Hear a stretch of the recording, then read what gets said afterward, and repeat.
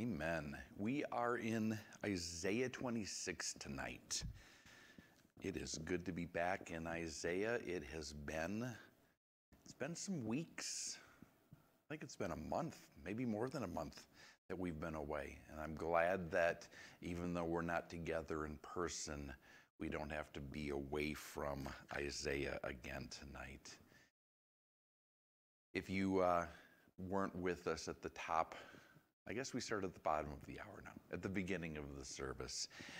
Between a birthday party and a home group and a youth group, it just seemed prudent to throw a circuit breaker with the number of people just that we're aware of that either have tested positive or are waiting for tests because they know that they've been exposed to COVID. It seemed wise, it seemed loving. To throw a circuit breaker and try to protect our in-person gathering on Sunday. The question that we always ask in making decisions in life and in ministry is, what would love do? What does love do here? And the loving answer to us was clear. Going online only tonight, online only for youth group on Friday night. And we're also going to postpone again our Sunday potluck in the hopes and with the intention of preserving our in-person gathering Sunday morning. And I fully expect that to happen. One of the people who's been exposed to COVID is me. So hopefully my test will come back negative, but if it doesn't, then that is what it is, and the Lord has a plan for that. I wasn't sure that we were going to have a worship leader tonight, and Hannah said, well, wait a minute, I can jump in. I do that. And so God had a plan for worship tonight, and he's got a plan for Sunday. We'll see together what it is, but tonight we're in Isaiah 26. But because it's been a few weeks since we've been there, let's take a moment to remind ourselves what's been happening in Isaiah. By the way, if you haven't noticed, down in the comments, we do have an outline for tonight's study. Those of you who have been with us through Isaiah, remember that a brother in the Lord jumped up and said, hey, we're covering a lot of really deep stuff here. It would be great just to have a written outline to reference to get a head start on note-taking. So I think a PDF of that is in the comments on the Facebook stream if you want to download that and follow along. But Isaiah 13 began a section of Isaiah, a section of burdens, a section of judgments. Judgments primarily against the nations, Babylon, Assyria, Philistia, Moab, Damascus, Ethiopia, Egypt, Babylon again, Arabia. And then in Isaiah 22, God turned his attention to Jerusalem. And Isaiah 22 was the pronouncement of judgment of woe against Jerusalem. Isaiah 23 was judgment against Tyre. But as we dug into it, we discovered Tyre was just a placeholder for the world economic system. And then chapter 24, what some call the little apocalypse of Isaiah, that culminates this whole section of judgments. Chapter 24 was God pronouncing judgment against the whole world. Well, when we broke before Christmas, we had closed out that section and had just begun the next section in Isaiah, a little 3-chapter section, chapter 25, 26, 27, that some call the book of songs. Chapter 25, the first of those, was a song of praise to God. The remnant of Israel, the believing remnant, preserved and delivered through the tribulation, praising God for their deliverance, for their salvation, for his mercy. Tonight, turning to chapter 26, is going to continue that same theme. Another song, a song of salvation, a song that some have called Song to the Rock of Ages, that I think we're going to find is a very appropriate title before we're done. In the middle of everything that's going on, this Omicron wave. And that's just one of many things that's besetting us, right? 7% inflation in December. Russian aggression on the borders of Ukraine and Kazakhstan. North Korea and China both test flying hypersonic missiles, missiles that travel more than 5 or 6 times the speed of sound. Unprecedented times, uncertain times. Except the future, we're going to be reminded tonight in God's Word, the future that these times are leading to, that are funneling us toward. That future's not at all uncertain. We know what the future holds, and because we do, and because we know the one who holds the future in his hands, we can already praise him with songs that have already been written. Let's dive into chapter 26 together. In that day, this song will be sung in the land of Judah. And I'm going to stop right there. We've been away for a little while, but hopefully not so long that you don't recognize that phrase, that signal, in that day. Those words and words like it when we're reading prophetic scripture always point us to the end times. They always refer to some or all of that future period of time, beginning with the tribulation and continuing on into the millennial kingdom. Now we know from context, it's been a while, but if we think back to chapter 24, we know from context that this refers specifically to the part of the day of the Lord immediately following Christ's return. And in that day, still verse 1, this song will be sung. We have a strong city. God will appoint salvation for walls and bulwarks. Open the gates that the righteous nation which keeps the truth may enter in. We've noticed before throughout Scripture, throughout our study, that when Israel returns from a time of wandering, from a time of sinning, from a time of disobedience, when Israel returns, along with her restoration, along with her entering in, as she's doing here, those times are always accompanied, almost, I can't think of an exception, but I'll say almost always accompanied by singing, by praise, by worship. Think back to the beginning of Scripture, the book of Exodus. Israel flees Egypt, follows Moses out of Egypt. And as soon as they get out of Egypt, they turn on Moses. Why? The Egyptian army is hot on their heels. Moses leads them across the Red Sea. And immediately they repent. Wait a minute, Moses, you did know what you're doing. You are following God, and God is good.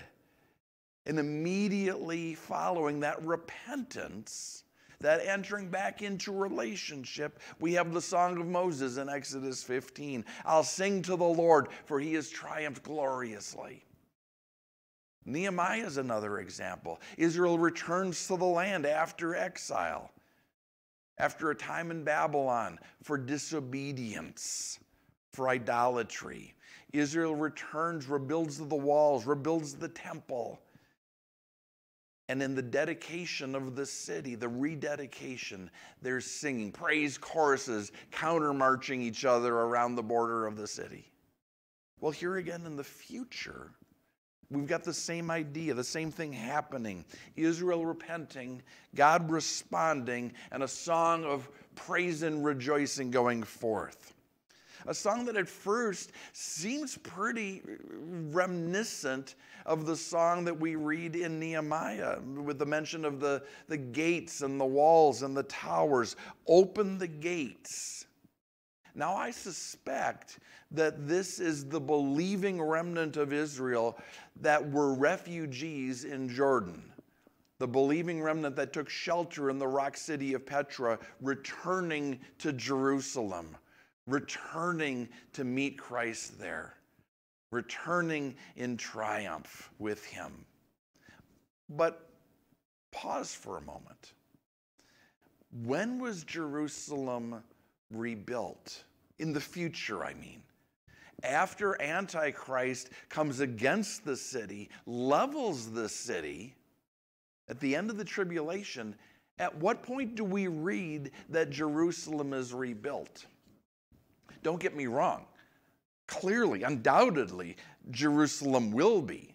There isn't any question about that. But I don't know of any scripture that indicates that it happens immediately, instantaneously, miraculously. I mean, it could be.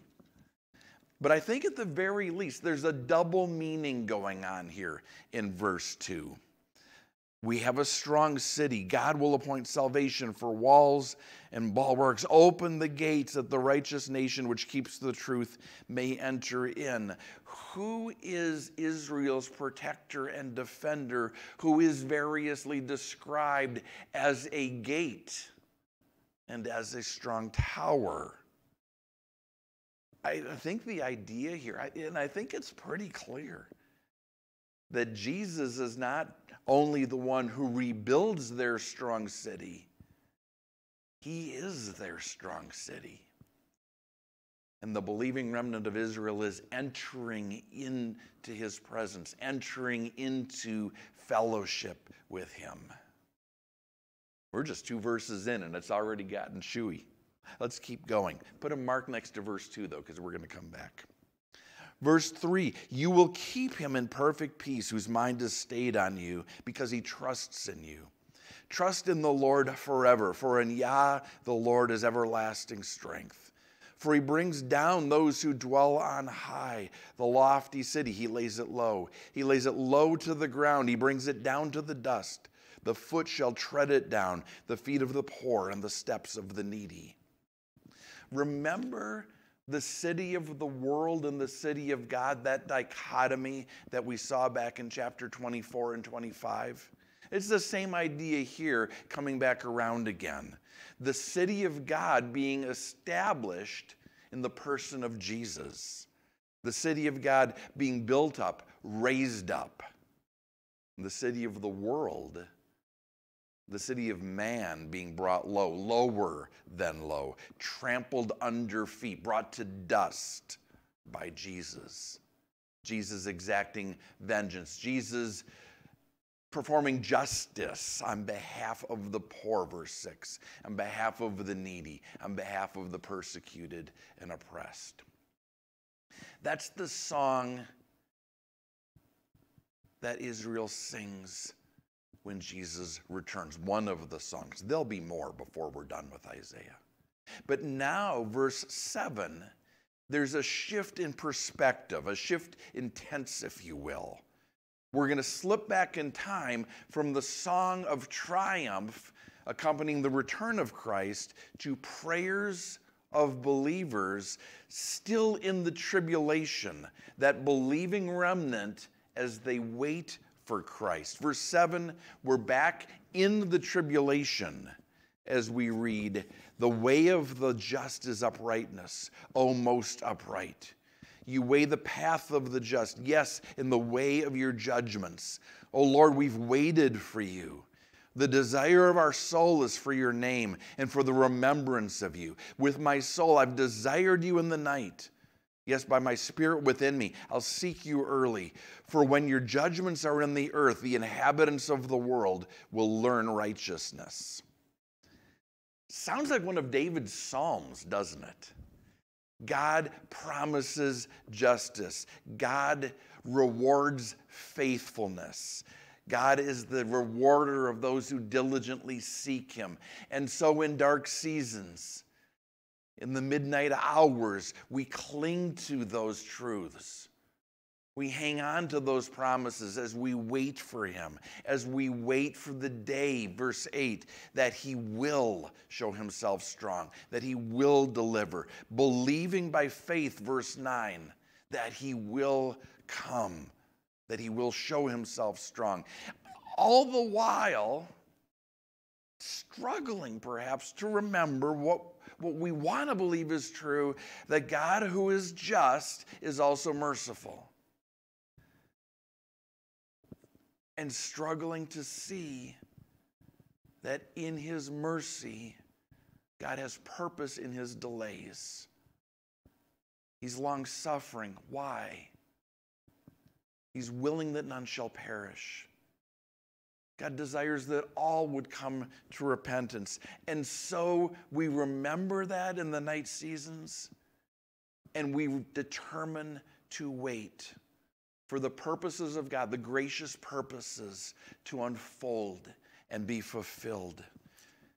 We wait for some to turn their hearts, to repent.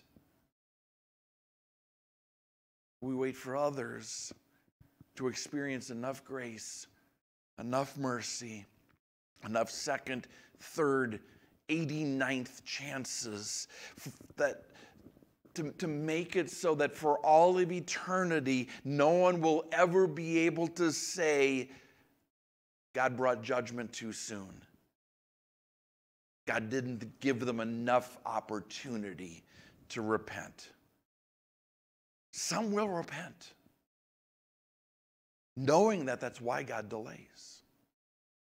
Some will be judged because they refuse to repent. They refuse to acknowledge God's grace for what it is. They get to the point where God knows no amount of grace, no number of times they're offered grace will be enough to change their hearts. Verse 10, let grace be shown to the wicked, yet he will not learn righteousness. That will describe so many, does even in our day describe so many, doesn't it? I read that and it's frightening to me to think how close that came to describing me. Was in the Twin Cities over the weekend, my hometown, towns, I guess, Minneapolis, St. Paul, sharing at the Calvary in suburban Minneapolis. And part of what I shared in teaching on Sunday morning was my testimony, because part of my testimony took place there in Minneapolis. And I told the story of spinning out on I-35W just south of downtown Minneapolis as I was running away from someplace I shouldn't have been in the first place, and almost dying twice that evening. And realizing there, facing the wrong way in the middle of a snowstorm, facing the wrong way on a busy freeway, that I was going to die. If I kept going the way I was going to die, and I was going to die apart from God. And God brought clarity in that moment. He showed me his mercy in that moment. He showed me that he had delivered me, that he'd saved me, not just from what could have been a fatal car accident or a fatal encounter earlier that evening, but he showed me in that moment the time after time after time leading up to that time that he'd been merciful. The 10 times, 20 times, more than that. If I can think of 10 or 20 times, there had to be a multiple of that. Times that God's hand of mercy shielded me from the consequences of my stupidity. And he impressed upon me, I was only breathing because of grace. And if I kept going the way that I was going, eventually that grace would run out. Still verse 10, in the land of uprightness, he will deal unjustly and will not behold the majesty of the Lord. That could have been me. I was so close to rejecting God's grace past the point of no return, past the point where my heart would have been hardened forever. And age over age. That's most of humanity. And it will continue to be most of humanity into the tribulation. Verse 11, Lord, when your hand is lifted up, they will not see. But they will see. The idea is then they will see. Eventually they'll see. and be ashamed, for the envy of people, yes, the fire of your enemies shall devour them. Even when God's chastening reaches unprecedented heights, war, famine, pestilence, natural disasters that we know to be supernatural disasters, all happening in exactly the way Scripture anticipates, all unfolding the way that prophecy says that it will, judgment bearing God's unmistakable signature, some will refuse to acknowledge what it is they're looking at. They'll refuse to admit what's unfolding. They'll refuse to confess where it comes from, who it comes from. Second part of verse 11.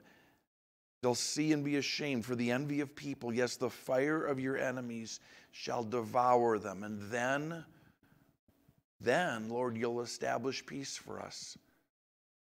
For you have also done all our works in us. We pray for the peace of Jerusalem on a pretty regular basis here. In our various prayer meetings, men and women on Tuesdays, the body together Sunday afternoons. I know a lot of you pray daily for the peace of Jerusalem. Why? Scripture tells us to. We're instructed to. But we're reminded here the peace of Jerusalem comes when the Prince of Peace comes. And only when the Prince of Peace comes. Israel today tries to threaten their way to peace, negotiate, bargain their way to peace, battle when their back is against the wall, militarily their way to peace. One day Israel, believing Israel, will realize, will recognize what we just read, that Jesus was the only way to peace all along. And more than that, the second line there, verse 12, he was the author of everything good, anything good that ever happened. He was the author of that all along. For you have also done all our works in us. All good things come from him. That's almost trite to you and me, isn't it? It's not me, it's Christ in me. That's Christianese. We tune it out. It's so familiar. Everything good, everything true, everything righteous that we do in God's strength. We do in the power of the Holy Spirit. That's almost sure territory. It shouldn't be, but it gets to be that way, right? Point is, we know that tonight, you and I do. Israel has to learn that. And believing Israel, the remnant of Israel that confesses Christ at the end of the tribulation, will come to know that. They'll confess their idolatry, verse 13. O Lord our God, masters beside you have had dominion over us. We've allowed people, habits, goals, priorities, all kinds of things to be more important than you, but we repent. Now, still verse 13, by you only we make mention of your name. You've led us back to you. It's only because of you that we know you, but we do. And they're rejoicing because they repent, because God has drawn them back, chastened them to repentance. They get to exit the tribulation and enter the kingdom. Side note, the last time we were together in Isaiah, a bunch of weeks ago, I'm pretty sure I misspoke. I think I said on the way to saying something else, something that sounded like unbelievers at the end of the tribulation might have another chance. Might have an opportunity when Jesus appears as the conquering king, when he appears in glory, that they might have a chance to bow at his feet. I don't think that's actually true. I don't think that Scripture teaches that. I think that the plain teaching of Scripture is that 7 years of tribulation is all that the world will get.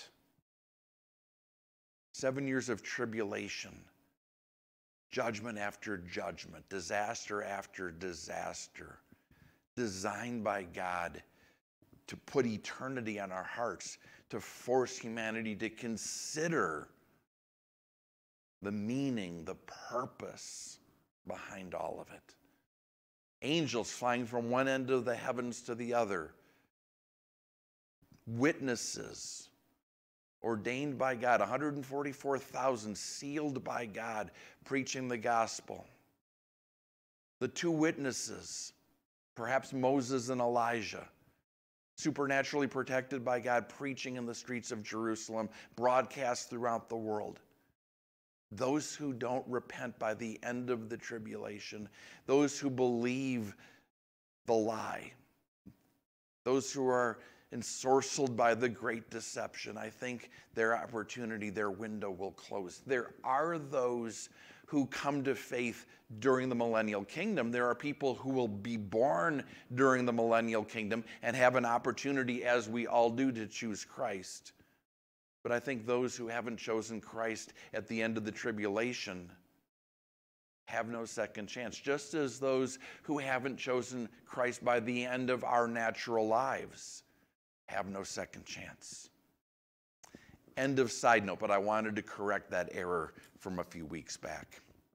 Those who believe, and specifically who's in view here is the believing remnant of Israel, they will enter the millennial kingdom. Verse 14, they're dead, they will not live. They're deceased, they will not rise.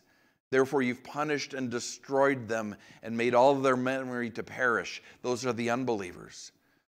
But as for the believers, verse 15, you've increased the nation, O Lord. You've increased the nation. You're glorified. You've expanded all the borders of the land.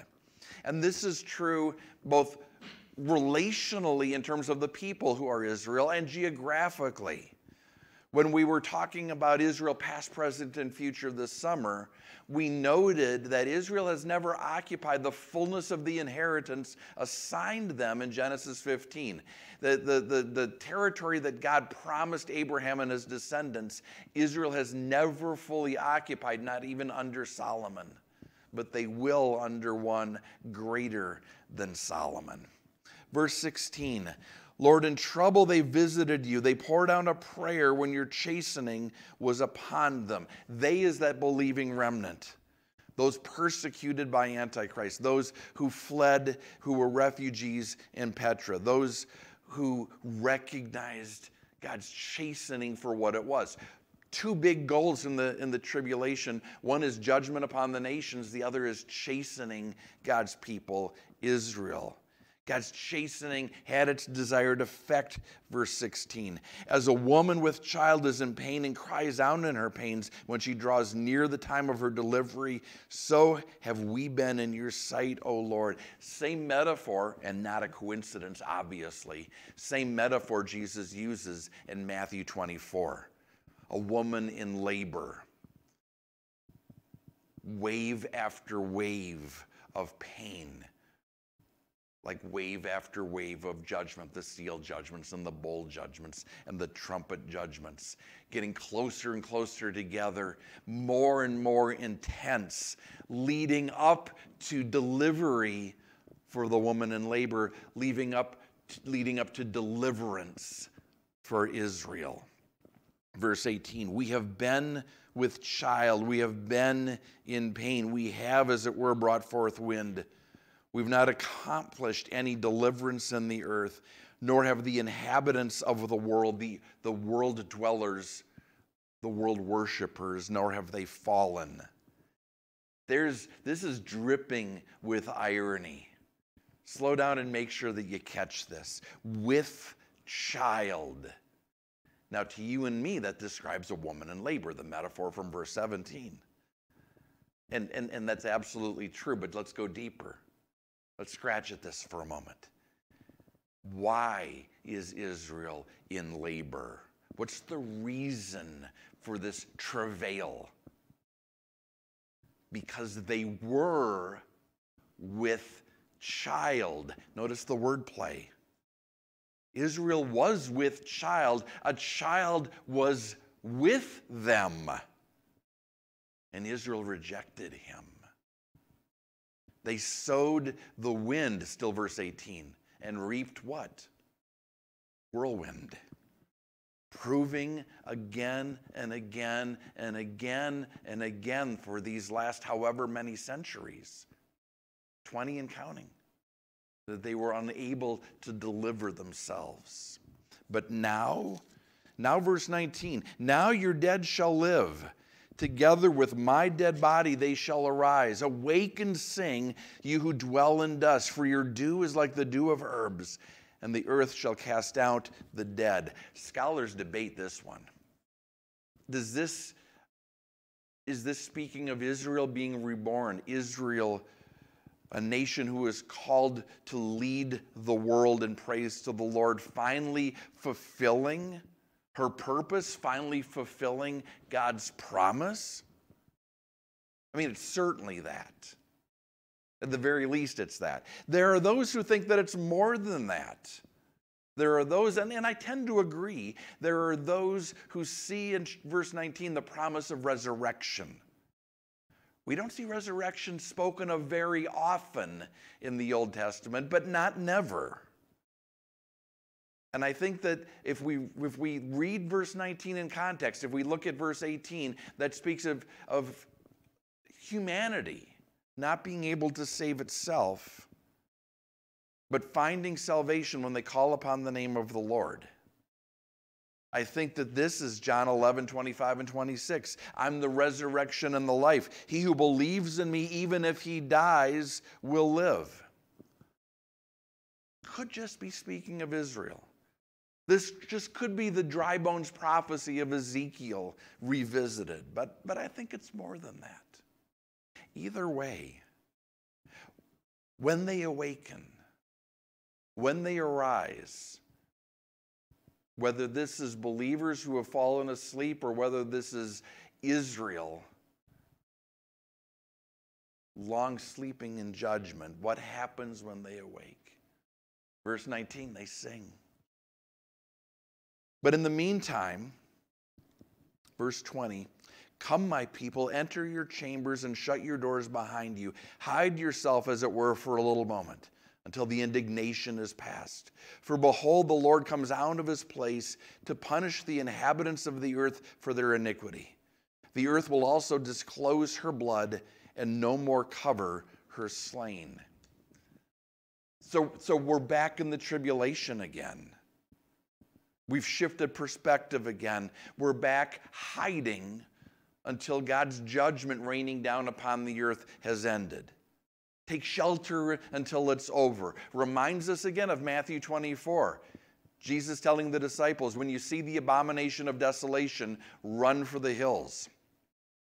And it's from this verse and others that we surmise they might flee to the rock city of Petra. We'll have an opportunity. I know I keep referencing that obliquely.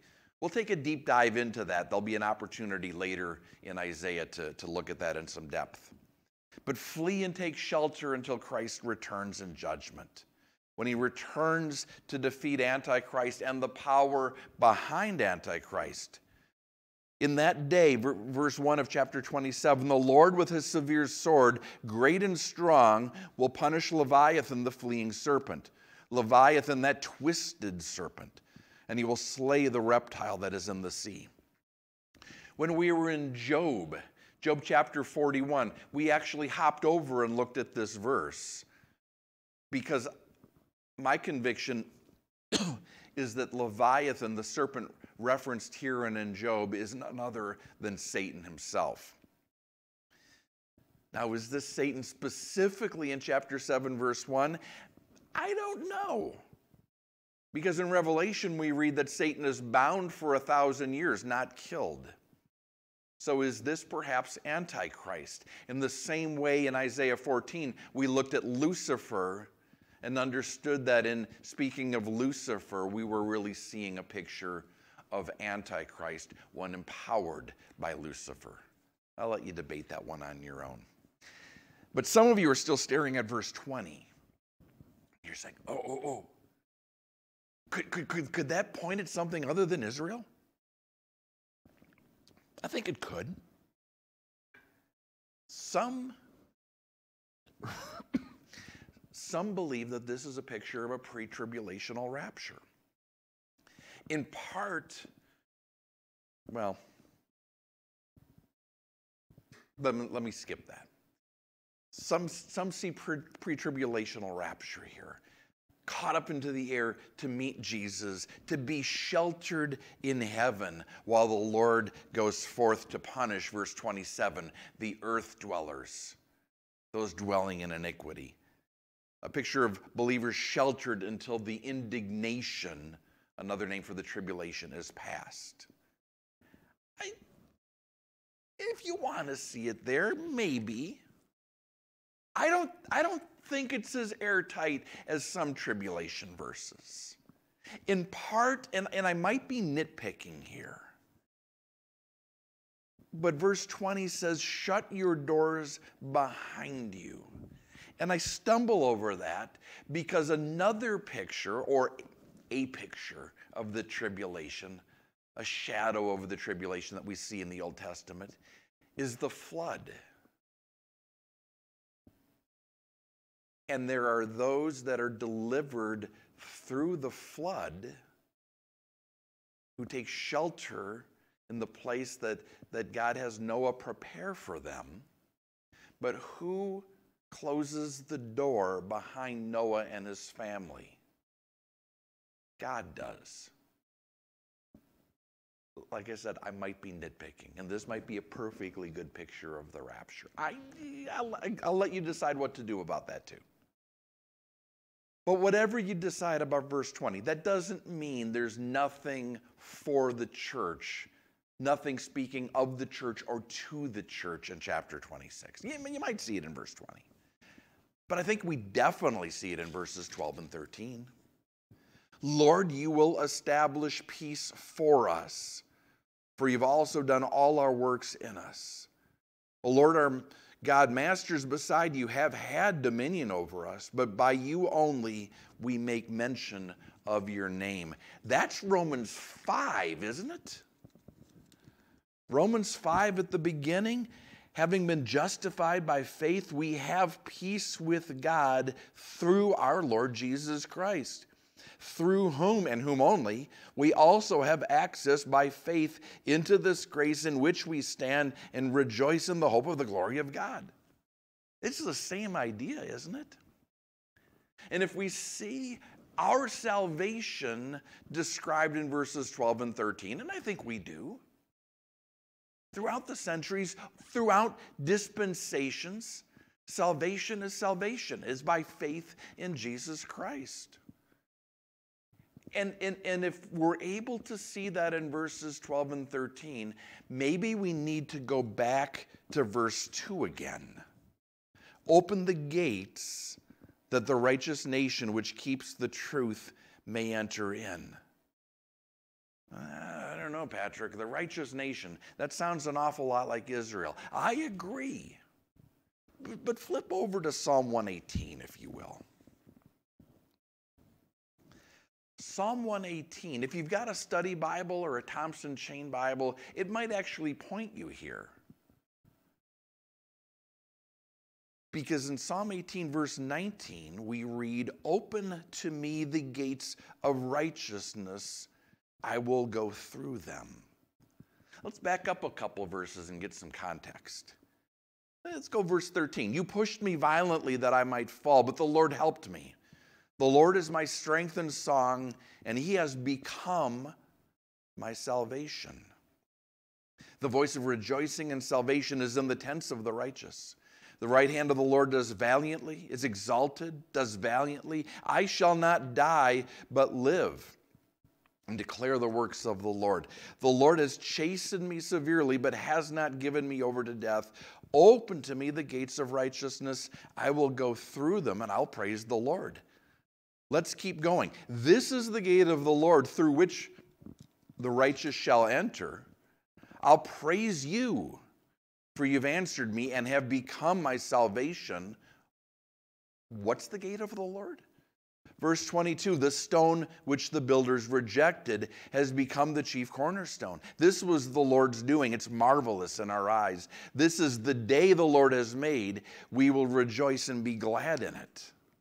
That's clearly prophetic, in exactly the same way that chapter 26 is prophetic. It's clearly referring to Israel. It's clearly speaking of the same time and the same series of events. But don't we read this and recognize ourselves in it? Don't we embrace this as describing our salvation as well? The stone which the builders rejected has become the chief cornerstone. Don't we claim that? Don't we point at that and say, that's our story? He's my Jesus? If that's true, if we say that, if we say, open to me the gates of righteousness, I will go through them. If we say, God, open to me the gates of righteousness, and I went through them, Jesus brought me through them. Then back in chapter 26, if we say, open the gates that the righteous nation which keeps the truth may enter in, then I think we get to say, verse 13, you will keep him in perfect peace whose mind is stayed on you because he trusts in you. Trust in the Lord forever, for in Yah the Lord is everlasting strength. I think we get to say that. You and I, believers in Jesus Christ, covered by the same blood with which he covers the nation Israel. I think we get to claim that same promise. You will keep him in perfect peace whose mind is stayed on you because he trusts in you. I think we get to say that. I think we've got to say that. Hebrews 12 speaks of the end times as the time in which that which can be shaken will be shaken. I know plenty of people who say, that's me right now. Everything in my life that can be shaken is being shaken. I know people who are living that personally. I have friends on both coasts going through horrendous divorces. Their families, their world as they know it, being torn apart. We have brothers and sisters in this church dealing with cancer, dealing with COVID, battling addiction. And some of those battles, it's not an exaggeration to say people are battling for their lives. Yeah, we're spared whatever you think of verse 20. Whether verse 20 points to it or not, we're spared the tribulation. That doesn't mean that we won't experience tribulation, trials, heartache, loss, suffering. Jesus promises that we will. But what we take away from Isaiah, these prophetic words of believing Israel during their tribulation, verse 3, you'll keep him in perfect peace whose mind is stayed on you because he trusts in you. Those who come to Christ and cling to Christ through the tribulation declare that, sing that as they enter the kingdom because Jesus has proven it to be true.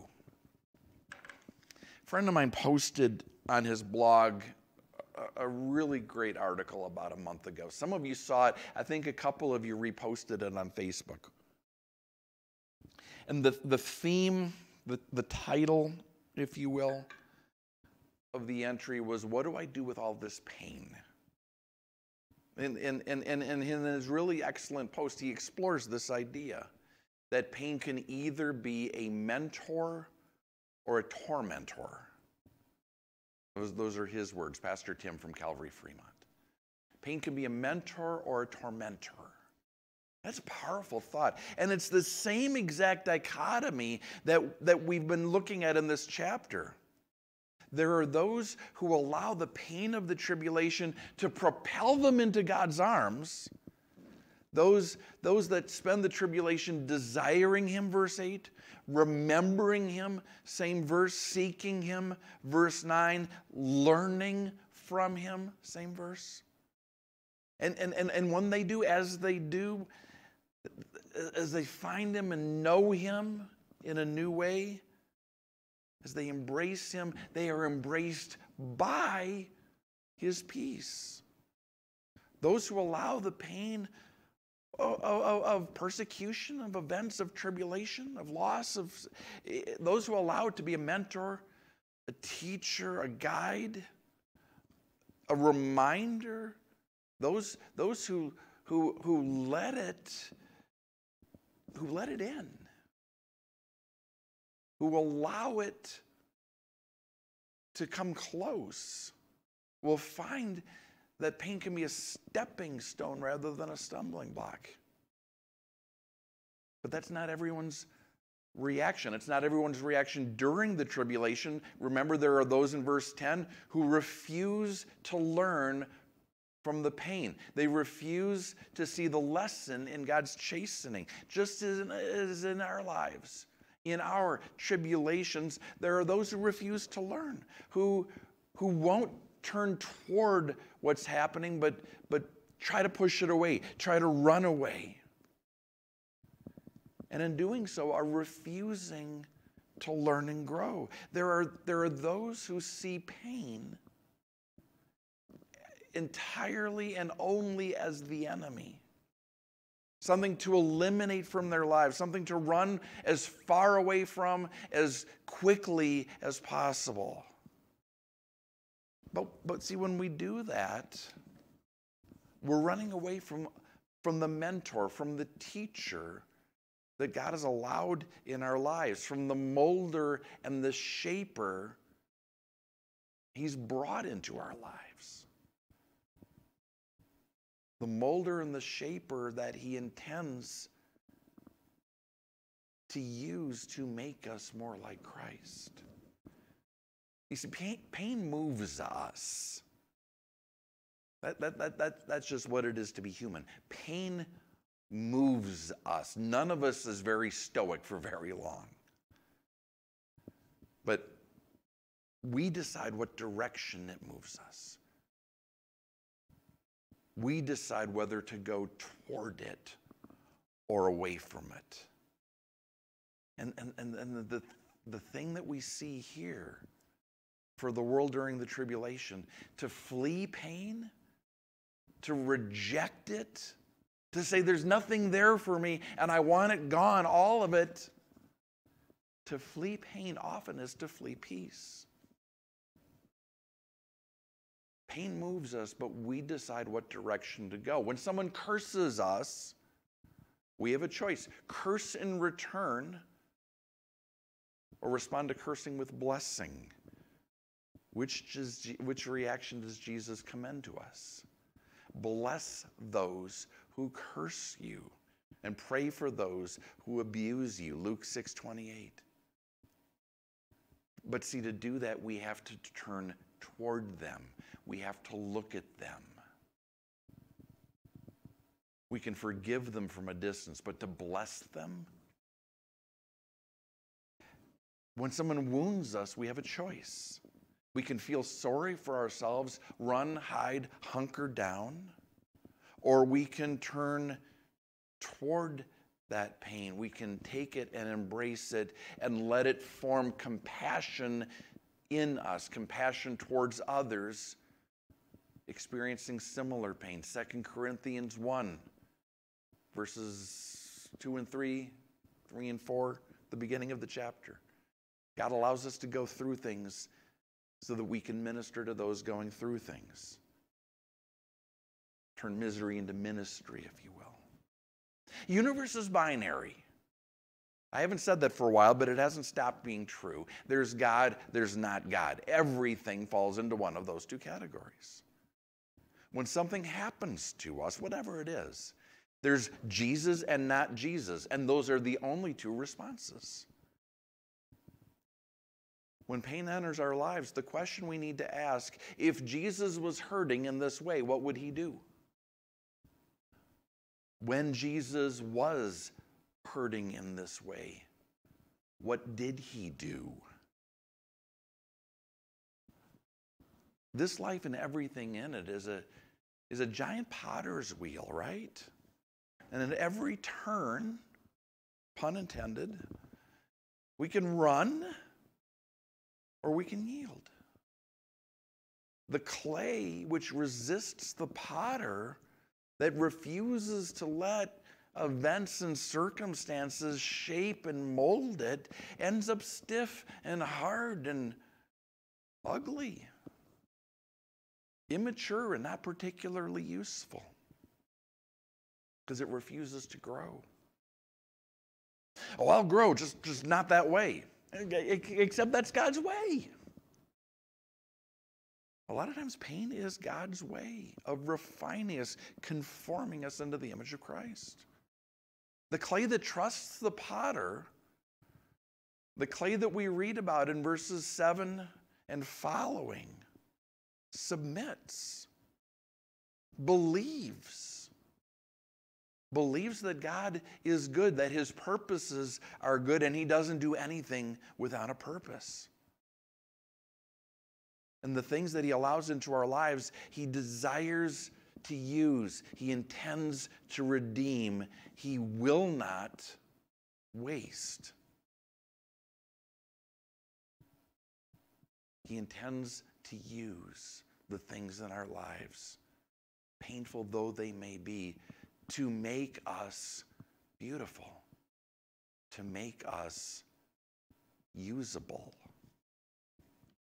and to make us, verse 3, peaceful.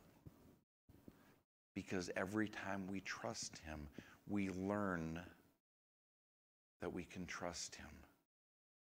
Every time we cling to him, we're reminded the safest place, the only safe place, is next to him.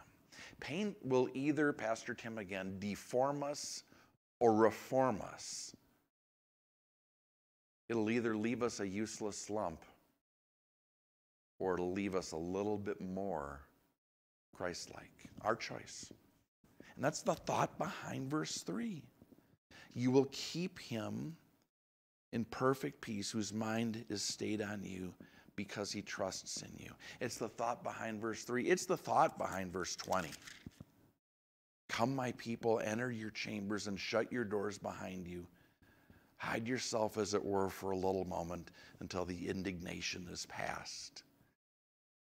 Hannah, why don't you come on back up? Verse 20, yeah, it might be a glimpse of a pre-trib rapture, but whatever else it is,